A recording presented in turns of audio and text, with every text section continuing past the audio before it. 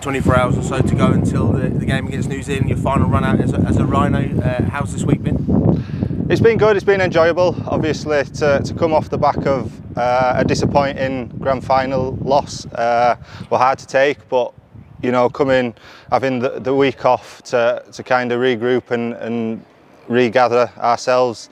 We've come in this week, it's been a chilled week and been fun.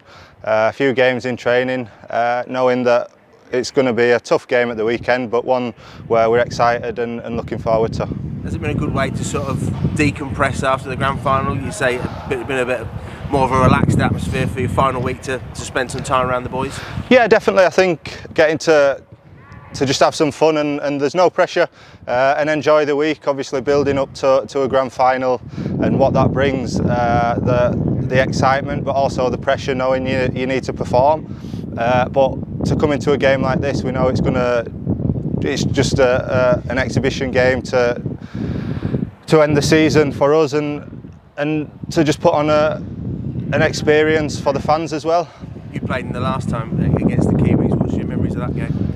Yeah, enjoyment. Obviously to experience the haka and stand in front of that again is an experience that for people who haven't done that before, it's great.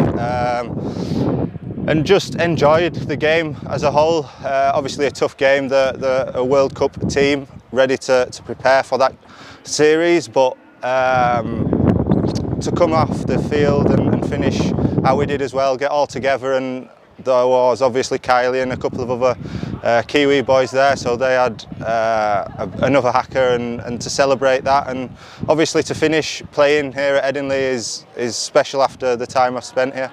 When you think back on your time at the Rhinos, what would be the high points for you?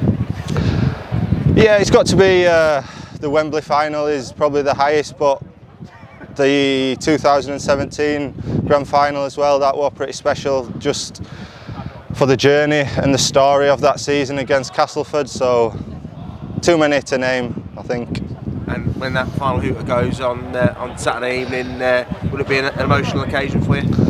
Yeah, I got a bit emotional after the grand final, obviously for a number of reasons that game, but yeah, that will be it then, so try to keep it in check and just take it all in and enjoy it mostly. But yeah, it'll be a sad time. Obviously spending 9-10 years at a club is a long time, and you get to know everybody, even in the staff and everyone, the sponsors, the fans, but most importantly the players and the group of people you spend every day with. To leave that, it's going to be sad, but with that brings excitement of a new challenge, so looking forward to what's ahead.